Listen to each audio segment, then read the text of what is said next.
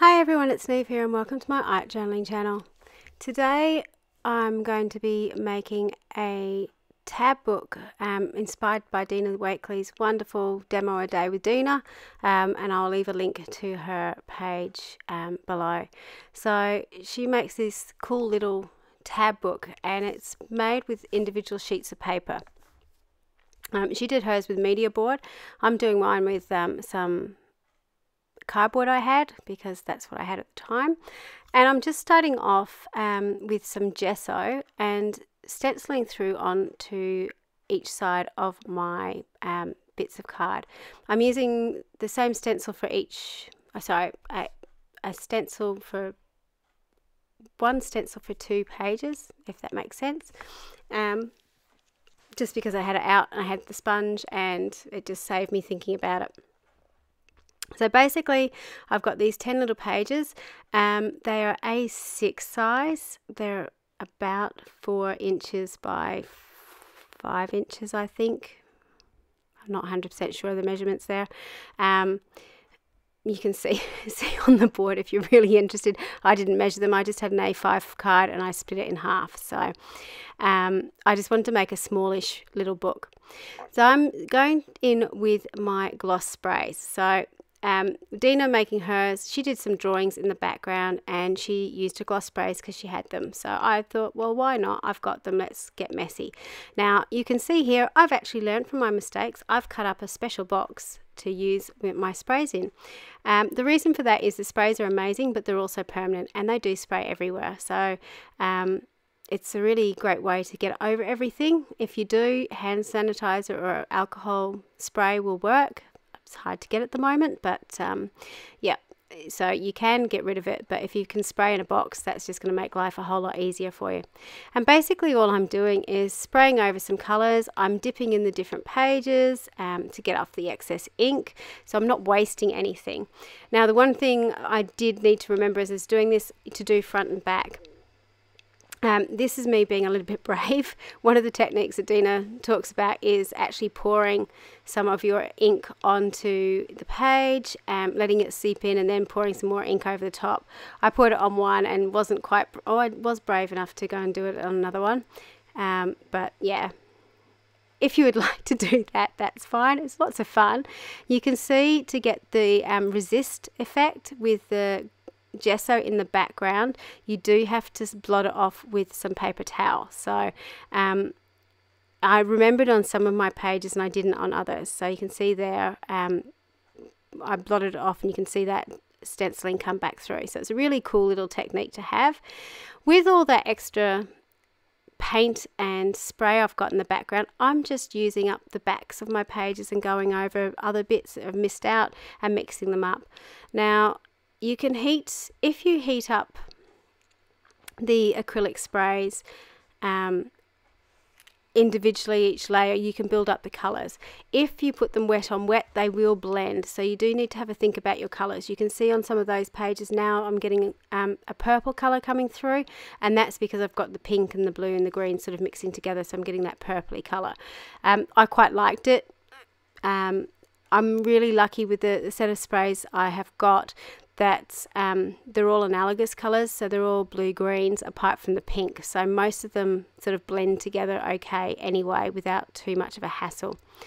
So I'm just going in and heat setting some of them because I wanted to make sure that I wasn't sort of adding anything extra in. There you can see I sort of suddenly remembered I didn't have some of the backs done, so I'm going back and colouring those and just spraying over the top. You can make cool marks. The little circles I had there were from the top of my ink spray, so just use what you've got around you.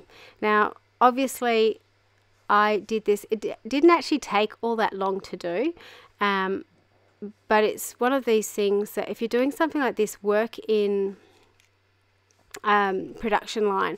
So do all your spraying first, then go back and do your stenciling and so on. So once I'd finished, I went back in with my white gesso again just to add some more stenciling over the top. And again, like I did with the previous one, I'm sort of using the stencils that I had out. I chose some and didn't use any more than those. If I sort of had to sit there and think about it, I'd sort of pull out everything going, oh, is this right here? Is that right there? But just by limiting myself and just grabbing a few off the top and go, yep, those are the ones you're going to use. So for me, I really struggle with white space. This is the way I get white space back in again to my pages, just by adding a little bit extra to it. Now at some stage here, the video is going to cut out and start back up again, because I managed to knock my entire jar of gesso off my desk and managed to cover the floor, my jeans, my chair, everything. But I did avoid my journals, which is really lucky. So there was a bit of a moment of lots of swearing, and that's where it happened. You can see the gesso is now back up on my desk again. Yeah, it was a little bit of a worry, but we sorted it in the end. I've got a lovely white patch underneath where I sit. So here is a close-up of all the pages that I had, and I've laid them out and I'm flipping them over just so I can see what they look like. And now I'm going around and thinking, well, which pages work together well? Am I happy with that? Do they work together? Do they flip well together? So there's purple on that page, purple on that page, so sort of matching them up together. They don't have to match, they can all be really different, but you've just got a little bit of an opportunity to sort of go through and play with what they look like. So to put the book together, again, I would suggest you go and look at Dina's original video, which I will link in this to the blog post in this description box below. But she uses sticky back canvas to do this. Now I'm using her media tape, which is like a washi, but it is stronger. So masking tape or something like that could work. Basically what you do is do 2 tabs on the first page, then you do 1 tab on the next page, turn it over and tape it down. So what you're doing is, if I fold over 1 tab, like here, I'm putting 1 tab on my next page, folding over 2 tabs, so this page gets 2 tabs.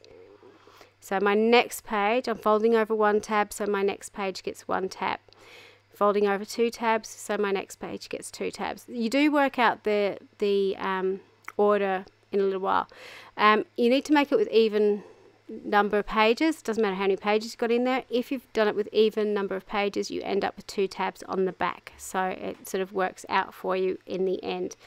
But Dina does do a much better job explaining it, and unfortunately, because the media tape is actually quite translucent when you rub it down, you really can't see the tabs on this page. Dina used coloured sticky back canvas, so you can actually see the tabs a lot more clearly in her book. But you can see how this little book works together. Now you could certainly leave it like this and have lots of fun with it. You could use it as a little quote book, give it away as a gift to someone. Here you can sort of see how it gets that little honeycomb edge when you fold it.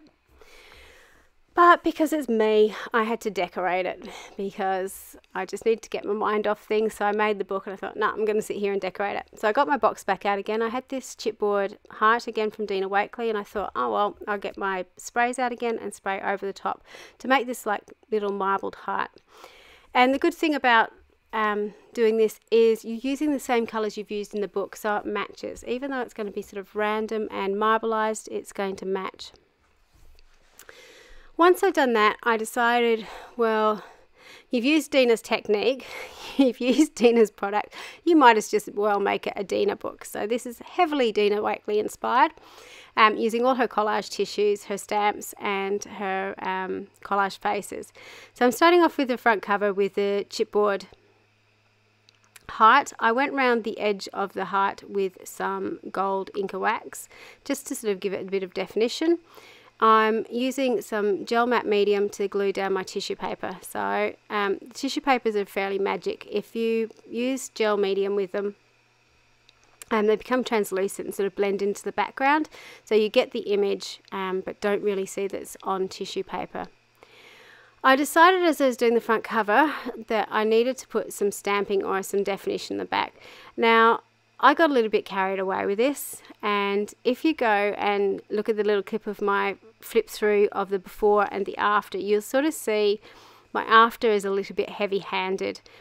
I have a real difficulty of just leaving things plain and leaving white space on my pages. I tend to cover up all the spaces with stuff. So take or leave what you like with how I do this. Yeah, just a word of caution there. I did limit myself to 3 stamps, I have to say. That was good. I love having text on a page, so I used one of Dina's beautiful text stamps, and I've got this sort of random blobby mark and some heights. I'm also using 2 coloured inks. I end up, I think, using 3 because I think I throw a purple in here too. Basically echoing the colours that I've used in the book. So I'm not introducing too many other colours to this, and I think that's probably the secret of making something look a little bit seamless. Even though all the pages are random and different, if you're using the same colours or sort of joining up the page, these 2 pages are different, but I've joined them up using the same sort of marks over them, it kind of ties them together. So as I was doing this, I decided that I was going to do lots of faces in this book and have it as a little bit of a quote book. Which I quite liked. I'm also on a few of the pages actually gluing some of the collage tissues across the middle of the page, and that actually gives the book a little bit more strength. Where the tabs, where there's only 1 tab on a page, there's actually a lot of bend on the pages, so by having something go across the middle, it just gives it a little bit more strength. Now, one of my bugbears about the collage tissues is, while I love how translucent they get, if you leave a border around it, you do get this sort of white halo effect around the page, which I don't particularly like. It really doesn't bother most people, but for me, I'd prefer not to have it.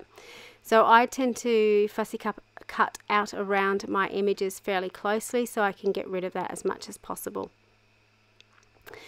Once I sort of got to this page, I decided that I had the stamped floral piece in the background, or the ferny branch thing, so I decided I would try stamping over it. To be honest, I wish I hadn't, because it kind of covered up all the white on the page, but you live and learn.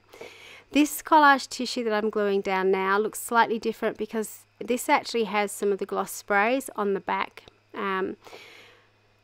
Luckily the same colours that I've used in the book itself, so it sort of blends in. But if you weren't doing something like this, sop up any excess spray that you've got with the collage tissues or with tags and so on you've got around, and just keep them in your collage pile, and they're really great to come back and use again another day. So while it looks like you're using a lot of the gloss sprays, you can actually save a lot of it by using it in other projects or colouring other things that you can use in the future. I have a whole stash, obviously, of these collage tissues. I don't use the white ones very often, so I use the white collage tissues to collect up the excess spray, and it works perfectly because the spray is quite opaque. You get a really great resist effect happening with the gloss sprays on the white tissue papers. So if you've got some around, have a go with that. When I got to the back of the book, I ran out of the original faces. I was thinking about repeating them again and putting the same faces in the book again. I thought, no, you've got all these other faces, so just, go for it. It doesn't quite follow in the same vein as the other ones, but I quite liked how it ended up. So, and some of these bigger images covered up some of the areas I wasn't quite as fond as, so I really didn't like that top right hand corner, so having that big face on it sort of really helped cover that up, which was good. I decided to go alternate pages to put the faces of the collage on, because I thought that I would put quotes on the other pages. So and I thought this could be like a bit of a art inspiration book, so I decided to use creative quotes on my pages, which I really enjoyed using.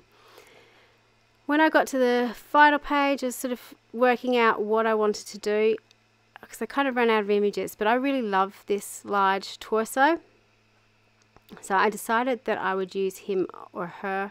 It's abstract, it doesn't have a gender on this page, and again I'm gluing that across the middle of the page just to give it a little bit more strength and hold everything in place. So I quite like this on this page because the left hand page was quite busy, so having that strong black line on that page really sort of worked to balance the page out. So going in and trimming it off and then drying it. It is a good idea when you're working like this. You'll notice I've been sort of drying off the pages as I go, just to make sure I didn't have any wet gel medium as I was going through, because obviously you don't want your pages to stick together. One of the questions I have got a lot with the gloss sprays are they tacky? Do your pages stick together? And I haven't found it in all the pages I've used it on. I haven't found any that stick together.